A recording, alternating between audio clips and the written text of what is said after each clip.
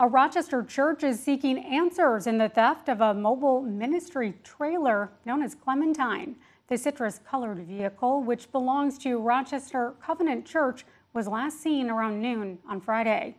KIMT News 3's Evan Berg is joining us from the parking lot where the trailer was reportedly stolen. Evan, how's this theft impacting the church's services and community efforts?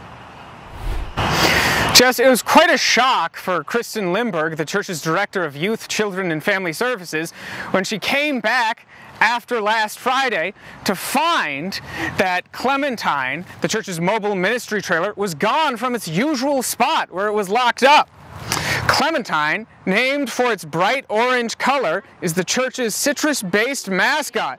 It was used to keep kids busy throughout the community with outdoor playtime, musical storytelling, and interactive Sunday schooling.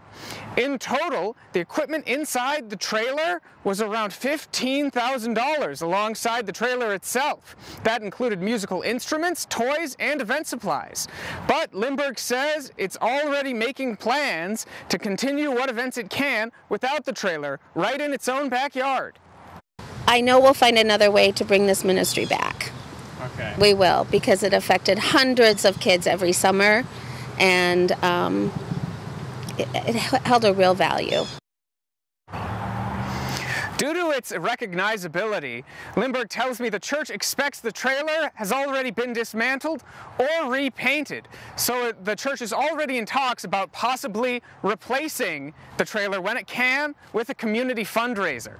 Live in Rochester, Evan Berg, KIMT News 3. All right, thank you, Evan, for that update.